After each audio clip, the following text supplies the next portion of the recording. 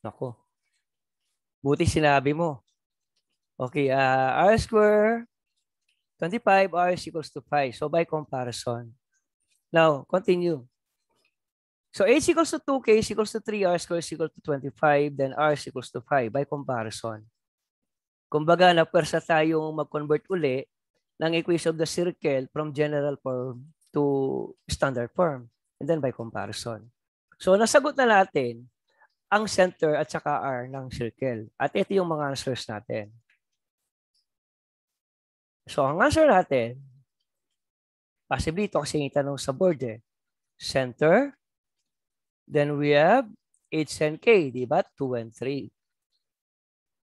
And then, and r is equal to 5. So, yun yung mga sagot.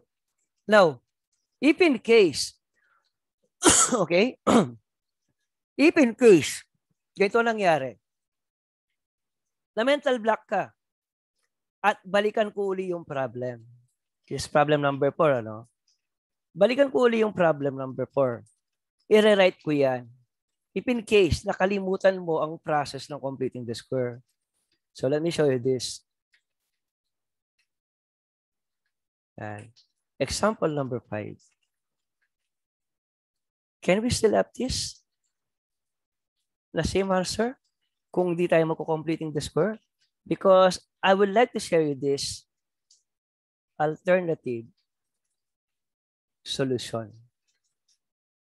Oh, okay. Pakita ko, no?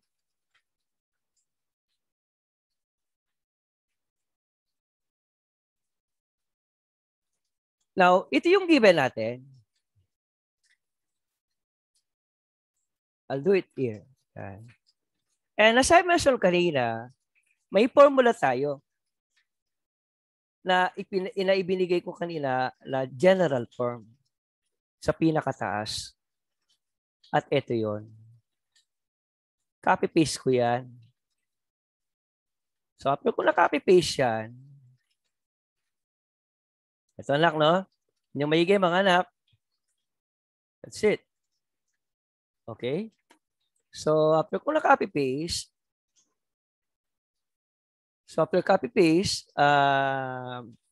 i-compare ko ngayon yan. So, i-compare natin ang value ng A, anong value ng B, anong value ng C, anong value ng D, anong value ng F. So, yun ang mga susulat natin. Nakakasunod pa ba kayo? Okay? Yes po. Okay. So, A, C, D, E, and F. So, I'll just write this way. Okay, by comparison,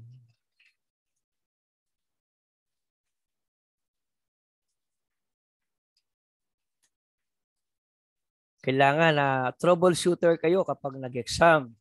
Ang value ng A is 1, isn't it? Namin nyo muna maigi. Ang value ba ng A is 1?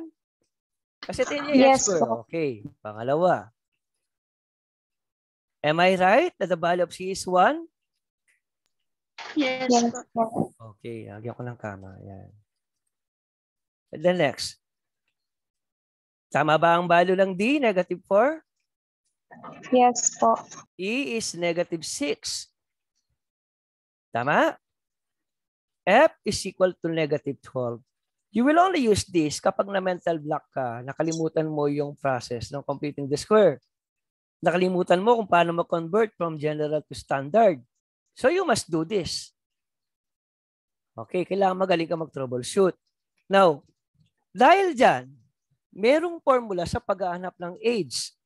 And let me introduce the formula so that we can determine age directly. Age equals to, ito formula natin. Okay. Negative D over 2A. Now let's try. If D is negative, negative D over 2A, and if D is negative 4, I can type it this way. Negative. Ano ba ang value ng D? Di ba negative 4? So negative times negative 4. So that's negative D. Ito siya. Negative D. Ang D negative. Iba yung negative ng formula sa negative na value ng D. So that's why negative, negative. Okay, yung 2, Mumultiply ko ng A. Ano ba ang A natin? Di ba 1? Now, negative times negative is positive 4. Then 2 times 1 is 2. So 4 over 2 is equal to 2. Therefore, age is equal to 2. Did you get it? The shortcut formula that we have for age. Ito yung formula ng age. Okay, ando ko lang, no? Ang formula ng age, ito siya. Shortcut. And you should learn this also. Kailangan kabisado niyan. Ayaw mag-highlight. Yan. Yun na lang, no? Ito yung una doon. Okay, next formula. We can also solve for the value of K. And this is the formula for K. K is equal to the fraction negative E over 2A. Yan. Negative E naman siya. Over 2A. Equal. So, fraction uli yan.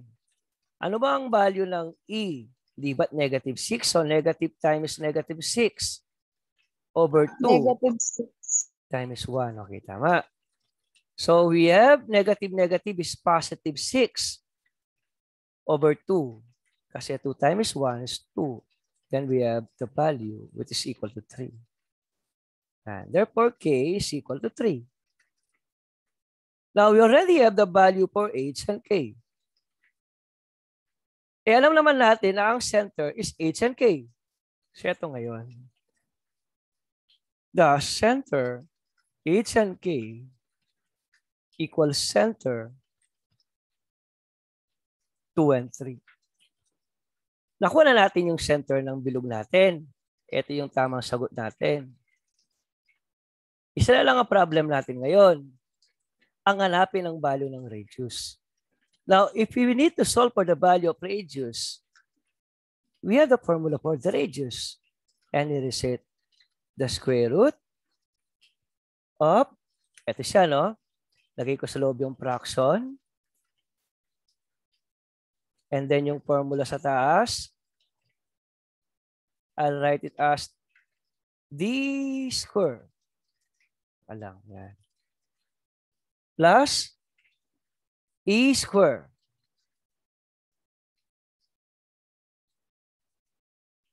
minus 4AF. Can you follow? O 4A, hanggang ano ba yung mga letra natin? Okay, A, C, D, E, and F. Okay, 4AF all over 4A square. Yan. Now, we already have the formula. So, what we'll do, substitution tayo. Okay, copy-paste ko yan, ano? If in case lang na makalimutan ninyo yung process. Okay, D. D is 1. Then let's proceed. D ba, ano ba yung value ng D kasi? Anong nakikita nyo? D is negative 4. So, negative 4. Then square. And then yung E is negative 6. Negative. And then 4 times, ano ba yung A is 1. And then ang value ng F is negative 12. And that's it. Yan. Then punta tayo sa baba niyan. 4 and then, ulit ko yun. 1, 1. Simplify natin ngayon. Equal. So again, in the form of radical pa rin. Sa loob, maglalagay ako ng fraction sign. Negative 4 kapag ni-square ko is 16. Tama ba ako?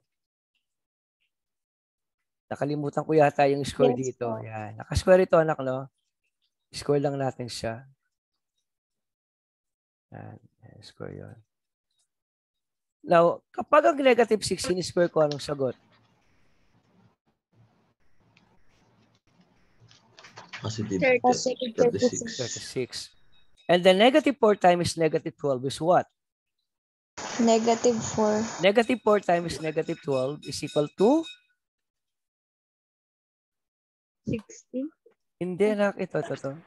I-multiply niyo yung talong yan. Negative is positive, 48, diba? sir. 48. So, plus 40. 48. Yan. All over. Ang 1 kapag square natin is 1. So 1 times 4 is 4. 4. Now equals. Mayigay, no? Square root ko yan. Fraction natin ulit yan. Kapag ginad yung tatlong numero sa taas, anong sagot sa taas? 100 po. 100. Type 100 here. Over 4. And 100 divided by 4 is equals to what? 25. 25. So square root of 25 na lang yung natitira. And as we all know that square root of 25 is also equals to 5 units. Therefore, ang radius natin is 5 units. Can you follow? Ibig sabihin, nakuha natin ang tama yung sagot. R is equal to 5 units. Ito siya. Kamukha lang nung paghanap natin ng sagot kanina. Question? Nahanap ko ang R, nahanap ko ang center by using alternative solution. Pero kamukha lang ng problem number 4 ang number 5. Problem number 4, nag-completing the square muna ako and then compare ko yung standard equation natin sa formula. Nahanap natin ang H and K tsaka R. Ito naman, ginamit natin yung shortcut formula. Question? Kapag ibinigay ko na ang center at ang radius, kaya na ninyong maghanap ng equation ng circle in its standard form. Ngayon naman, kung ang pinagpipilian is nasa general form, kaya na ninyong i-convert ang standard form to its general form. Tama ba ako? And then vice versa, general to standard, kaya na rin. Kaya nasa general ka, hanapin mo yung center ng circle at saka yung radius, kaya din by using completing the square or by using the alternative formula. Okay. Now, ganito ang activity na aking ipapagawa sa inyo. Okay. Di ba 5 problem yan, mga anak? Hello? Still with me? Yes. Okay, 5 problem yan. Ganito kayong magsisimula sa paggawa ng problem.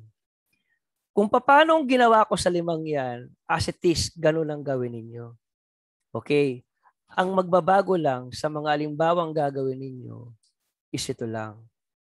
Kapag nakabisado niyo yan, ay nako, may puntos na kayo sa board. Ito lang.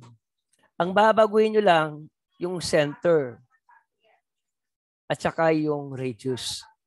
Gusto mo 1 and 5, tapos 6, 7 and 2, o kaya 3 and 8, 3 and 15, 9 and 2, 1 and 10, mga coordination. And then, palitan nyo yung radius, gawin yung 11, 12, 13, 14. It's up to you.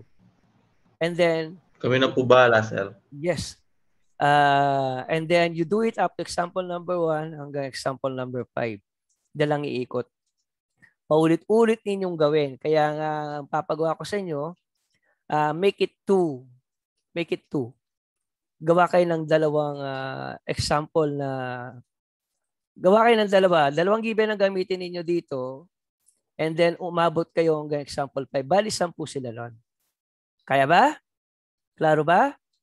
Sundin nyo lang kung paano ko sila ginawa dito. And then take note, pakisabi sa mga modular na still na kahit na hindi sila online, required pa rin sila na i-view nila yung discussion natin. Hindi kasi sapat na yung binabasa mo lang is module. Doon sa module, enrichment yung ibinigay ko sa inyo. Pero mas gusto ko kasi ng ganito na hindi scripted. On the spot yung pagbibigay ko ng halimbawa at hindi yung naka-PowerPoint na kagad. Okay? Kasi dito makikita ninyo yung galaw ng mga numbers habang tinuturo ko sa inyo eh. Iba yung naikwento ko and then bigla na lang makikita mo ipopost ko yung x-2, yung y-3. Dito at least may animation siya. Nakikita nyo on the spot kung paano ako mag-solve. Is it very clear now, anak? Yes po. Okay. Now, I will be teaching you something. Ngayon na ba? Okay, tinan nyo, no? Okay, look at this. If you have this calculator, mga anak, hindi ba ito yung formula? I just want you to see this eh. Di ba ito yung formula natin? Am I right? So we have the A, D, E, and F. Correct. A, D, E, and F. Okay, I'll teach you how to do this. Halimbawa, marami yan yung circle na kinocompute mo na inaanapan mo ng radius. And you want this by the use of calculator. Look at this now.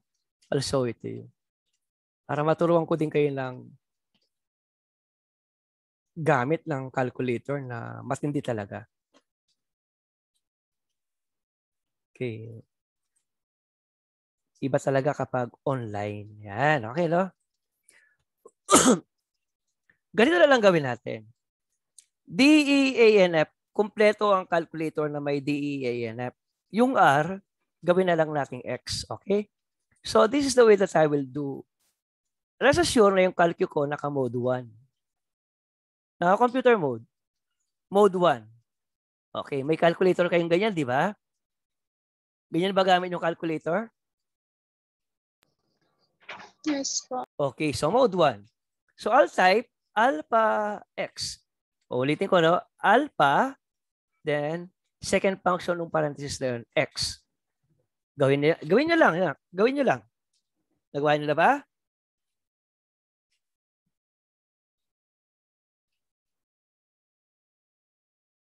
Yes po. Okay, then alpha again. Then I'll press this calc.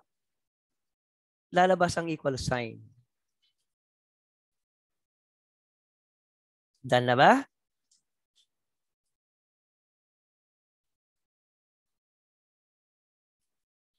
Is it done already?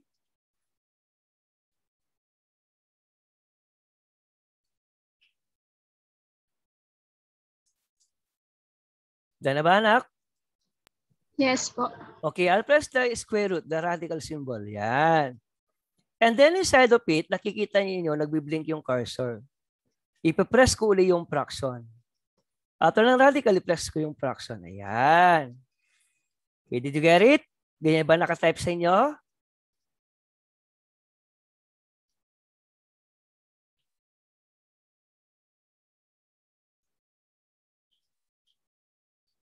Okay na ba? Yes po. Then Sir, pa alpha, ulit. ulitin ko from the very beginning. Mode 1. Okay. Alpha x, alpha calc, radical symbol, and then fraction. That's it. Ako na.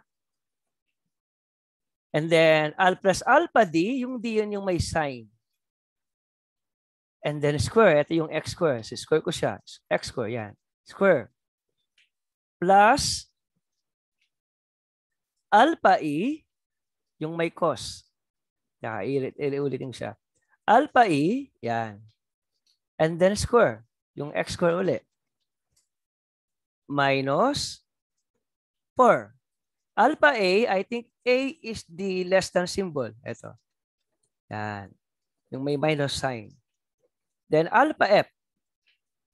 So where is alpha f? Ito. Alpha f yung tangent. Move the cursor down. Yung nagbiblink na cursor, yung arrow, yan. I'll type 4. Alpha a.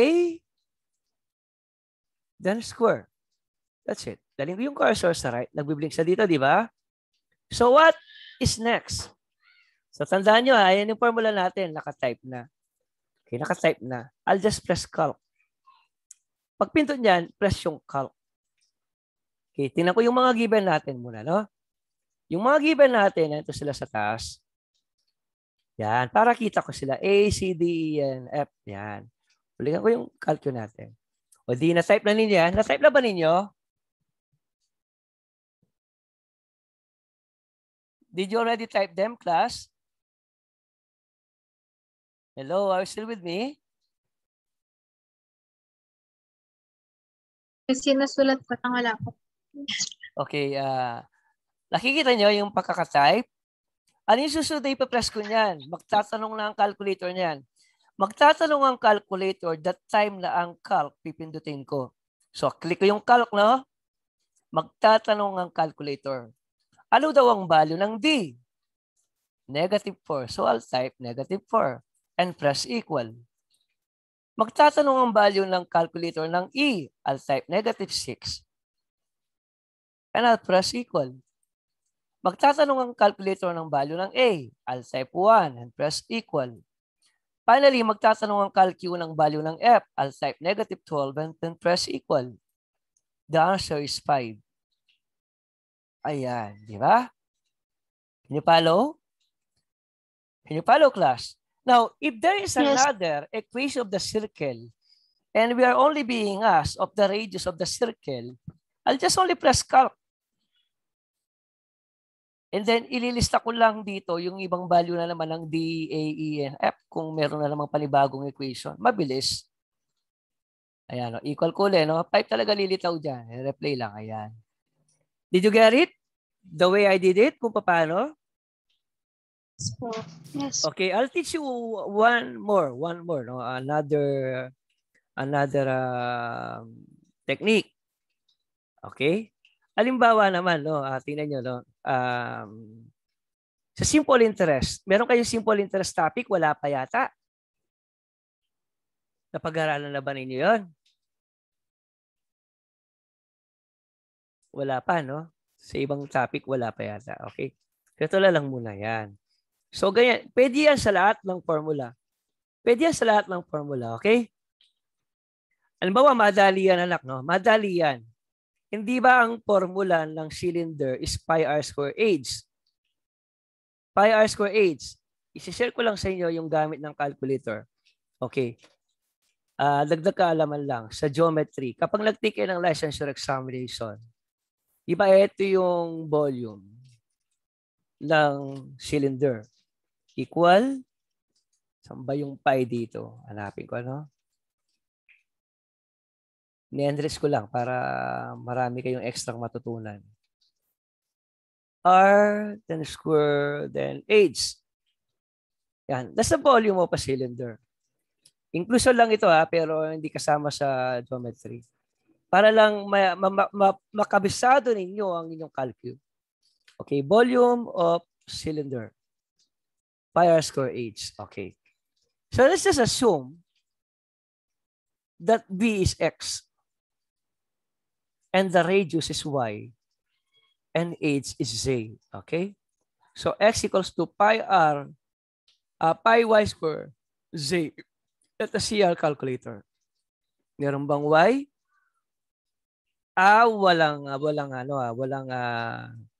Walang z. So ganito na lang.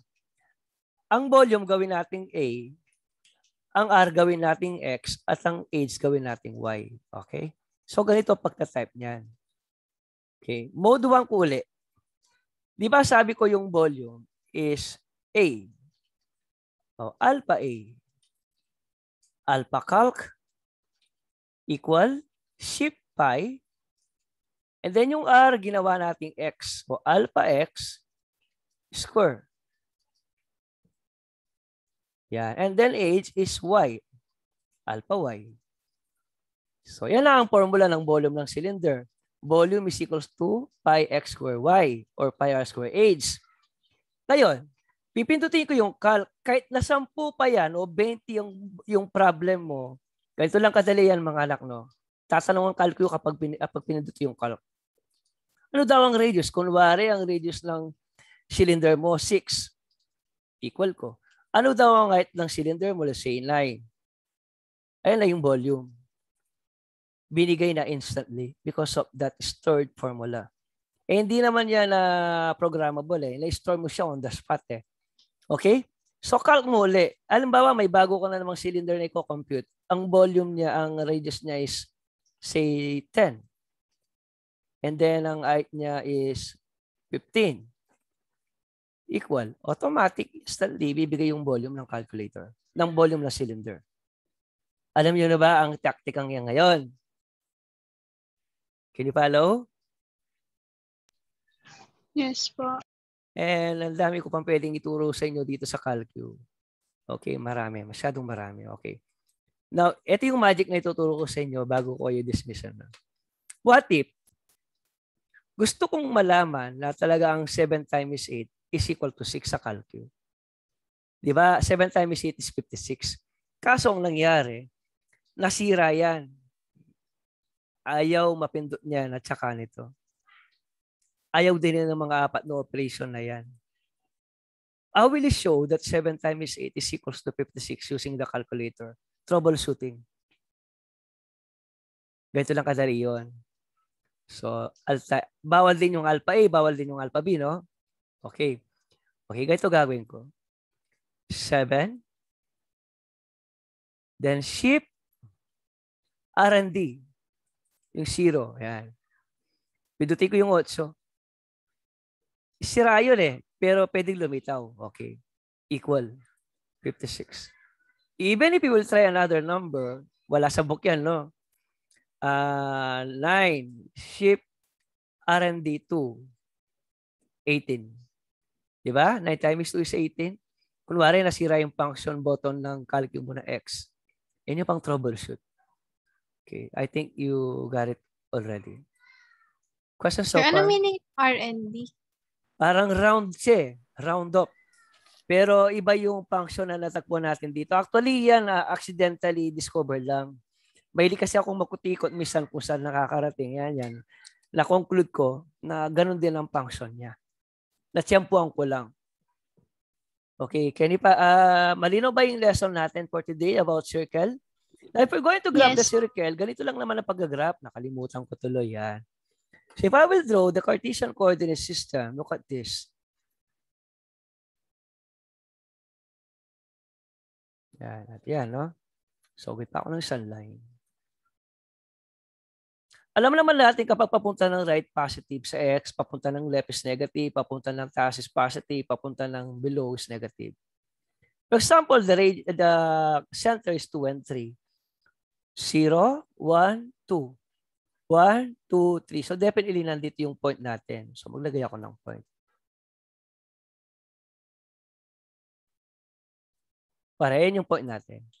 And then from here, whatever is that radius, I'll just scale 1 to 5. Kung kukuha ko ng compass, i-rotate ko lang. Meron na tayong graph ng bilog. Just make sure na 5 units siya at anywhere, at any point. Can you follow? Sundan natin. Hello mga anak. Klaro ba ang discussion natin for today? Yes, sir. Yes po. Okay.